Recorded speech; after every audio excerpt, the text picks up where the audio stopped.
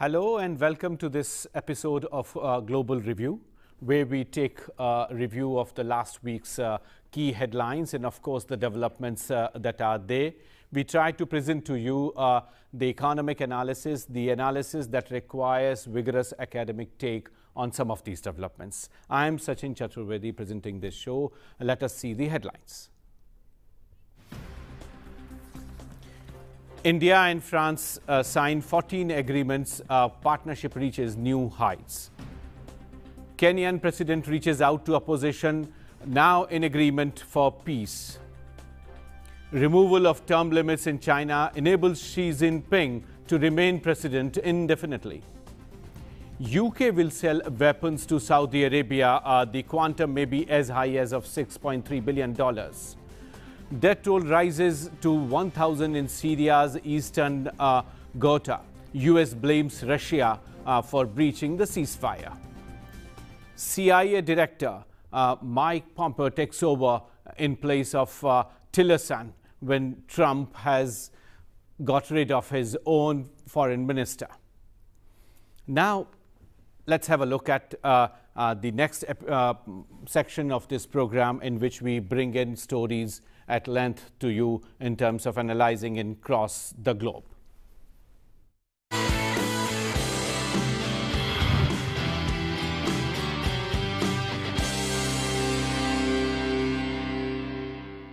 In Sri Lanka, the crisis has deepened. Let's have a look at this report.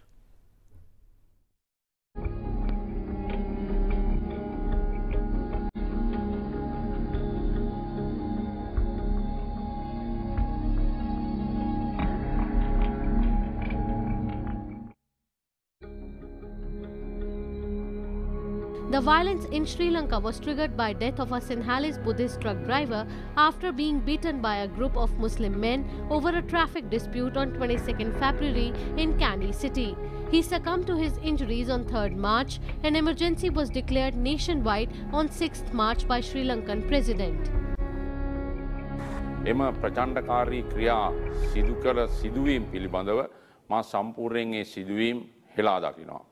ඒ හෙලා දකිනවා වගේම මෙවැනි සිදුවීම් වලට මුල් වූ කුමන හෝ පාර්ශවයක පුද්ගලයන් සංවිධාන කණ්ඩායම් ඒ සියල්ලටම විරුද්ධව දැඩි ලෙස නීතිමය වශයෙන් ක්‍රියා කළ යුතු බව මා පොලිසියට උපදෙස් දී තිබෙනවා. මේක දේශපාලන වශයෙන් යම් යම් අයට ඕනකම තිබුණත් එක එක චෝදනා ඉදිරිපත් කරලා අඟ බේර ගන්න අපිට බොහොම පැහැදිලිව කියන්න ඕන. අපි බොහොම පැහැදිලිව මේ අවස්ථාවේදී දේශපාලන ભેදයෙන් තොරව අපේ වගකීමක් තියෙනවා. මෙවැනි අවස්ථාවකදී මෙවැනි තත්ත්වයන් වළක්වා ගැනීම සඳහා කටයුතු කරන්න. Kandy is a prime destination for foreign traveller, famous for his tooth temple in honor of Buddha, tea gardens and natural beauty. In an earlier incident in 2014, 3 individuals from the Muslim community had died, and since then tensions have risen between the communities. Previously, the heterogeneous island population faced a 26-year-long civil war which ended in 2009. Apart from declaring curfew, the state even blocked social media websites. 81 people, including the main suspect, Veera Singhe, have been arrested by the Terrorism Investigation Division. Sri Lankan Prime Minister said that 465 places of worship, houses, vehicles, business facilities and other institutions were damaged during the incidents. As life in Kandy is moving towards normalcy, the tension seems to have eased and the schools have also been reopened in Kandy city. So this crisis right in our neighborhood has deepened. Today, to discuss this and the other stories with us, we have Dr. Mohan Kumar, who is an eminent commentator on international affairs. He was our ambassador in Paris. Welcome, sir, to this show.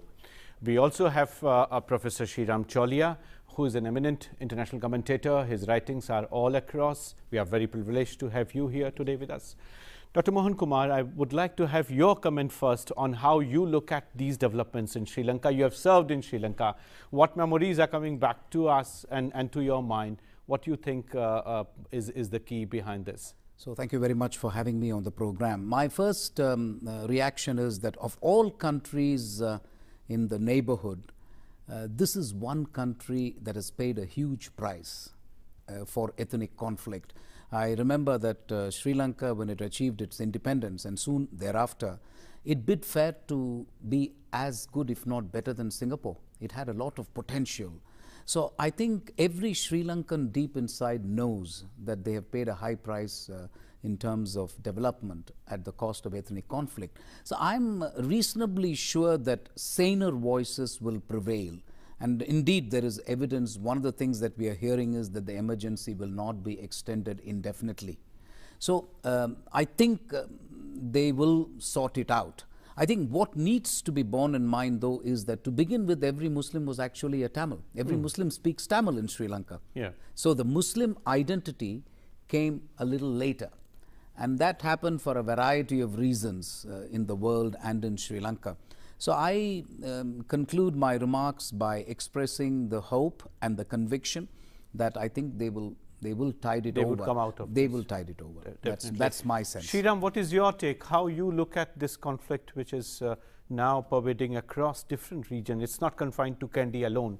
How you look at these developments? That's right, Sachin. In fact, some small scraps have also happened in Ampare, which is in the east of the country, where there is a significant Muslim community. I think if we trace it back structurally, some scholars have called Sri Lanka one of the cases of an ethnocracy, as in a democracy, but where the majoritarian politics has overshadowed minority rights to the point where, you know, there's a sharp segregation and very less intermixing between the communities. If you see the population composition, around 70% are Sinhalese, and then you have around 12 to 13% Tamils. And almost 9 to 10% Muslims. And as so that's the broad. And as Mohan is saying, at one point they were all Tamil-speaking minorities. That's but right. Now the Muslims have formed their own identity, because during the civil war, the LTT, the Liberation Tigers, they had attacked and evicted Muslims from a number of northern and eastern provinces. So now we have a situation where the war with the Tamil Tigers is over, but still the mobilization on the basis of ethnicity for political gain as well as for social polarization has increased so much that some scholars argue that now we have the Buddhist fundamentalism, that's a unique phenomenon here and in Myanmar, unfortunately, is looking for a new other to assert itself. And now that the Tamils have militancy has been vanquished, they have fallen on the Muslims, it seems. That is one of the views. Of course, the Sri Lankan government does have a point that there may be some elements among the Muslim community that are also radicalized with foreign funding and so on. But overall, if you look at it, my main concern is that they have not been able to stitch together a kind of a pluralistic identity. And that is the main deficiency in the nation building. But you know, Sreeram, what is bothering me is this new trend we are seeing across Buddhist communities, be that in Myanmar or you see it now in Sri Lanka. It may be reaction to radicalization in other camps, but this radicalization of Buddhism is surprising and shocking. You see, exactly. It's been proven that these Bodhu Balasena and some of these very, very extreme right-wing groups in Sri Lanka, who are said to be the real forces behind these mass attacks on Muslims, are connected to the 969 movement in Myanmar, where they have been attacking Rohingya and so on. So, and if you go further, you find a similar trend that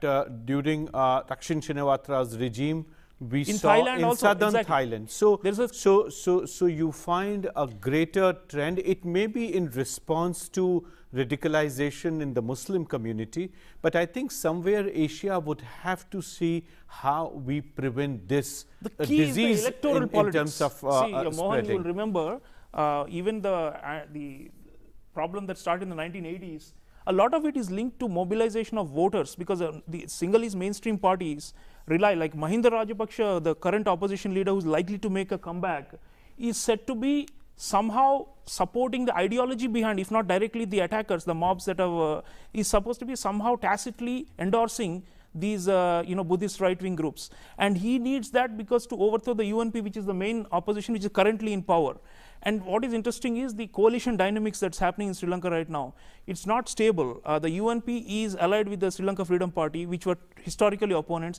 And Mahinda Rajapaksa has created his own party. And he's making very fast inroads. The most recent municipal elections show that it's likely that he may come back. Sreeram, 2 or 3 trends are absolutely clear. One, the divide, as Ambassador Mohan Kumar pointed out, between the two communities is absolutely there. His hope that peace would come back would depend on 3 factors. Number one, how Rajapaksa's politics of consolidation among Sinhalese and they as a dominant community there emerges. Number one. Number two, the wider unrest among Buddhist communities, be that Thailand or Myanmar or now in Sri Lanka, how that is responding.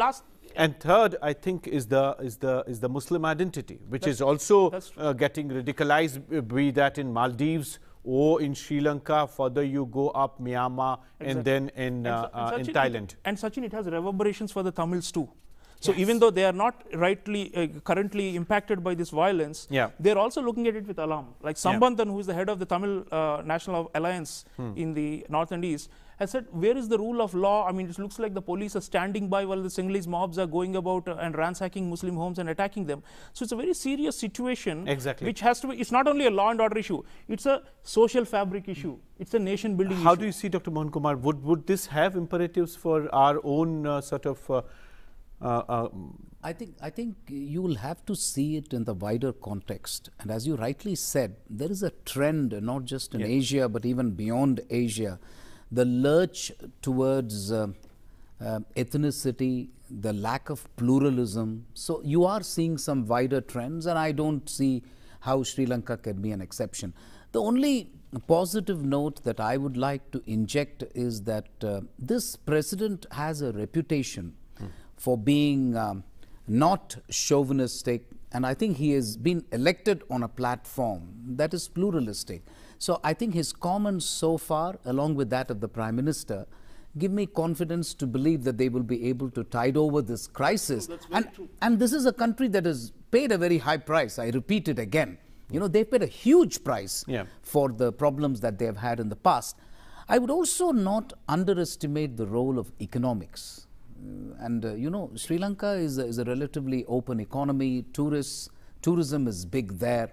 So some of the difficulties that they are facing economically, I think, is being taken advantage of. Great. So with that, on that note of positivism, we bring this section to a close, Ambassador Mohan Kumar.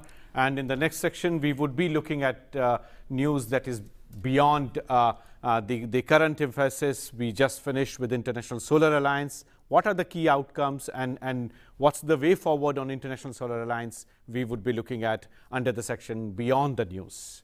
So with this, we come to an end of this section. Thank you.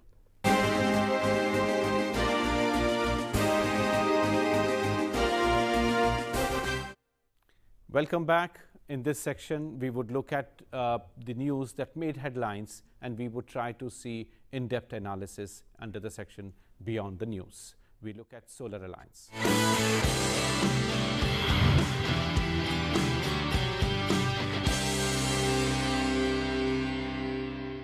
In the International Solar Alliance, the summit that just got closed last week, we would now look at the details of the summit.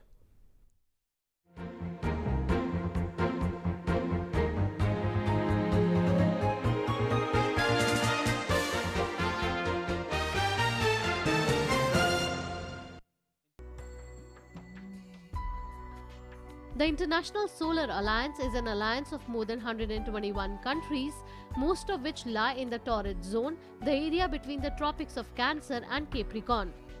They have been aptly referred to as sunshine countries. International Solar Alliance represent 3/4 of the world population, of which 20 to 50% of the population do not have access to power. The primary objective of the alliance is to work for efficient exploitation of solar energy to reduce dependence on fossil fuels. The International Solar Alliance is conceived as a coalition of solar resource-rich countries to address their special energy needs and will provide a platform to collaborate on addressing the identified gaps through a common agreed approach. International Solar Alliance was unveiled by Prime Minister Narendra Modi and the then French President François Hollande at the UN Climate Change Conference in Paris on November 30, 2015. The inaugural International Solar Alliance Summit took place in New Delhi on March 11, 2018. It was attended by French President Emmanuel Macron and leaders from 30 other countries. Till now, 32 countries have signed and ratified International Solar Alliance Framework Agreement. Another 32 countries have already signed and are in the process of ratification. So this extremely important initiative by India and France has attracted global attention. As we introduced, we have Dr. Mohan Kumar to discuss with us and bring in the key points that International Solar Alliance Summit has brought on the table. How do you look at it, Dr. Mohan Kumar, the number of countries that participated, the huge quantum of lines of credit which have been sanctioned, and as Prime Minister himself called in terms of changing the energy mix across the world? So I'll take the opportunity because I was fortunate to be ambassador there when this proposal was conceived, and it was basically the Honorable Prime Minister who felt in his own inimitable way that if countries have at least 300 days of sunshine and the sun plays such an important part in our cultures, why not use the sun? He said, why are we going after other things? So that's how we started. But I think it was a lot more shrewder than that. I think he understood very quickly that the obstacles to solar energy basically were a completely fragmented market, lack of financing. So at a negotiating level, he wanted to send the signal that India will be part of the solution to climate change, not the problem. Traditionally, we have been seen as a country which was a problem in terms of burning coal, in terms of massive emissions, in terms of this huge population which is going to burn even more coal.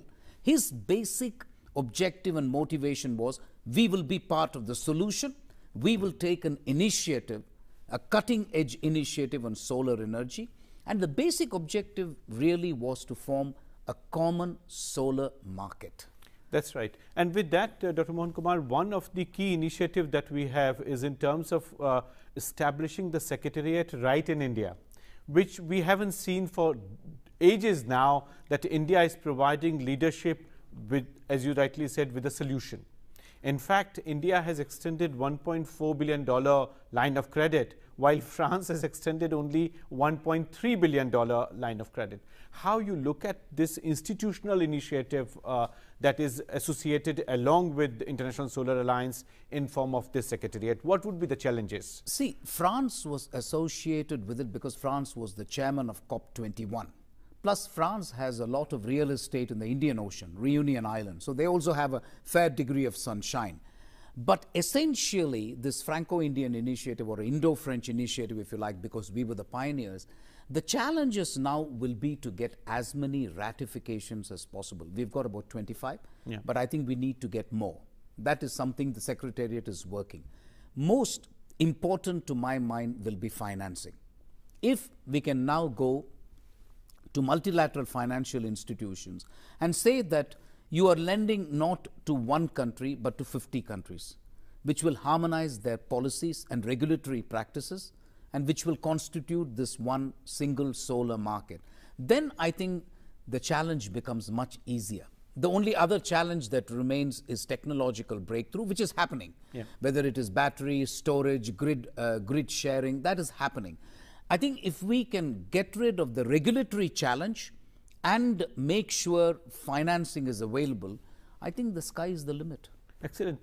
Sreeram, how you look at the strategic imperatives of this initiative, as several of the Francophone African countries and many other African countries attended, even our neighborhood was very prominently present here. The President of Sri Lanka, President of Bangladesh, they attended it.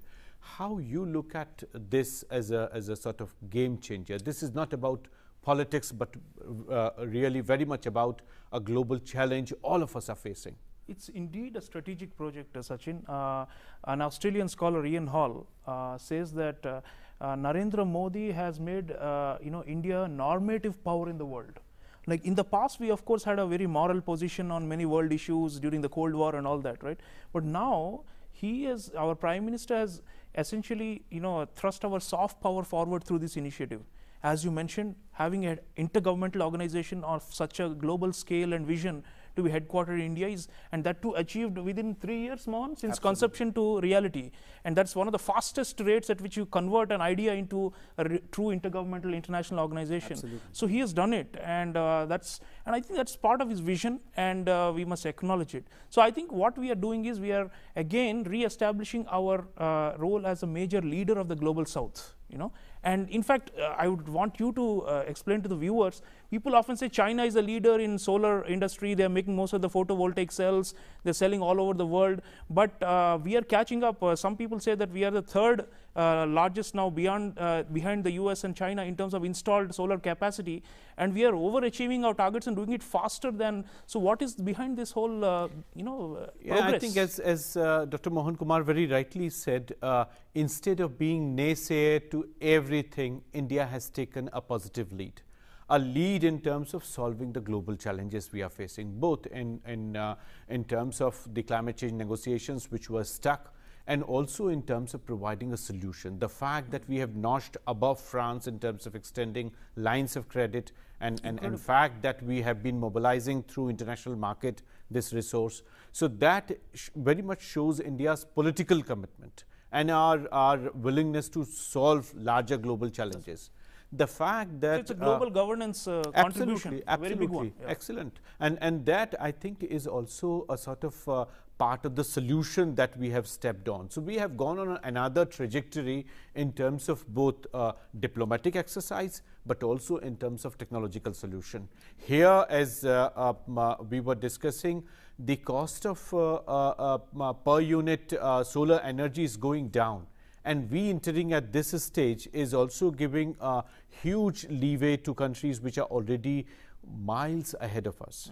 So what India is doing through launching of solar panels across Mozambique and many other African countries is in terms of bringing technology to everyone. And our approach is to also appreciate and support other developing countries that are doing well. For example, Kenya has made huge leaps, as you mentioned, in some parts of Africa, in installation of solar power grids and all these things. That's right. Through regulations, through policy. So I think there's a lot to learn mutually among ourselves in the developing world. In fact, in the next section, we would talk more about the solution that PM himself has proposed in our book review section. So we would go for the next section now.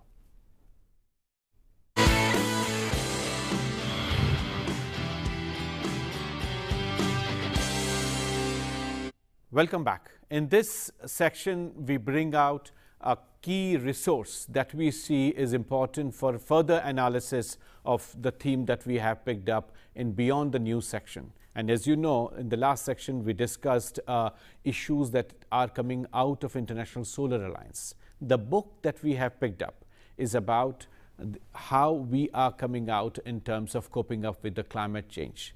My colleague here, Professor Sreeram Chaulia, would explain you the book. Sreeram.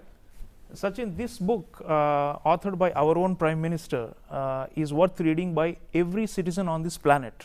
Not just we proud Indians, but everyone. Because what he has done is he has combined the moral argument, the technical aspects of going green, as well as the issue of climate justice, climate ethics.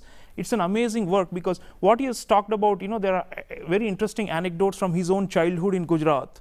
And he talks about how wind and solar were so integrated into folklore, in stories that were being told, to children at home, and how he gives an amazing parable of wind and solar being considered to be rivals to each other in one of the folklore, the local myths, and how it ends up that they are actually powers that will, bring light to everyone, to the whole society. Then he invokes the ancient wisdom of India, the Suktas, the Vedas, and all those things, which are very important because, there's a philosophical basis to the Solar Alliance. And what impressed me, Sreeram, was in terms of its communicative ability to young readers, and that I think is giving a major traction to this publication. Like, you know, the kind of policies that are necessary to make these things work. One of the myths he breaks in the book is it's not an expensive thing to move to a low carbon future.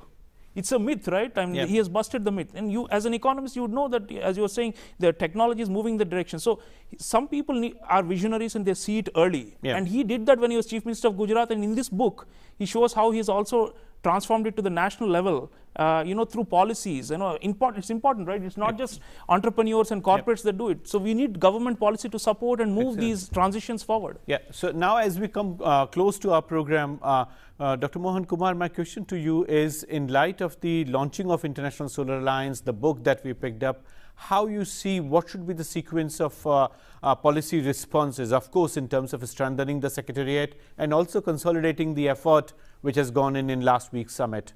See, I think India is well on track to achieving its intended nationally determined contribution, the INDC, that every country has been asked to do under the climate change agreement. I think, as Professor Chaulia said, we are well on our way to even exceeding those targets. So that's not an issue. I think the other expression which the Honorable Prime Minister introduced in Paris was climate justice. And that's important, Professor Chaturvedi, because I think the world has to realize that countries can only contribute so much by way of greenhouse gas emissions. It is not that countries have an unlimited claim. And we have a challenge ahead of us. So I think the battle will now be in the area of financing.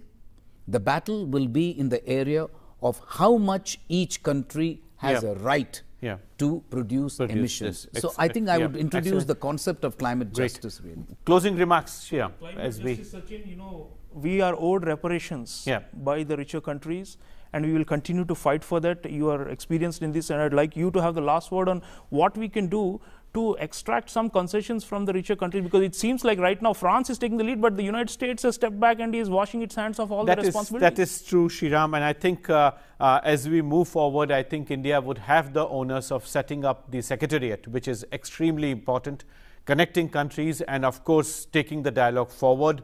The lead that India has established with Prime Minister's own commitment and the book that we picked up today very much illustrates how even the singularity that a PM has brought to this idea of having a solar alliance together very much represents our commitment. With this, we come back to our viewers. I would request you to share your ideas and suggestions for us to incorporate in this program. We come to a close. Thank you. Thanks for watching this program.